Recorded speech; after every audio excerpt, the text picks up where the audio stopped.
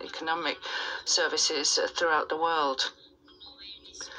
We meet today at the 73rd World Health Assembly, and we had planned to meet together and to celebrate the International Year of Nursing and Midwifery staff. But unfortunately, we were unable to hold these events as we had planned to meet this goal of consecrating this year to these healthcare workers, and we would like to express once more all our thanks to them. So today we are here to consider the frontline healthcare staff, doctors, nurses, and all healthcare staff who have mobilized to face the challenge of this virus.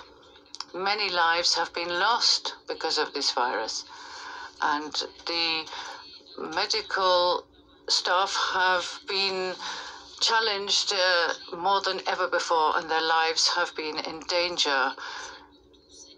At this time, life is difficult for everyone, so we need to mobilize throughout the world to try and limit the propagation of this virus and take every necessary measure to face up to this pandemic and to rapidly find efficient treatments. The WHO should play a significant role on this in service to all of humanity. Your Excellencies, in the Kingdom of Barain, we have undertaken a government approach which is integrated so that we can face the challenge of COVID-19. This has an important role in limiting the spread of the pandemic, and we have highlighted a united and efficient strategy under the guidance of Prince Salman bin Hamad Al Khalifa, the Prince and Vice Commander of the Forces of Barain and Vice Prime Minister.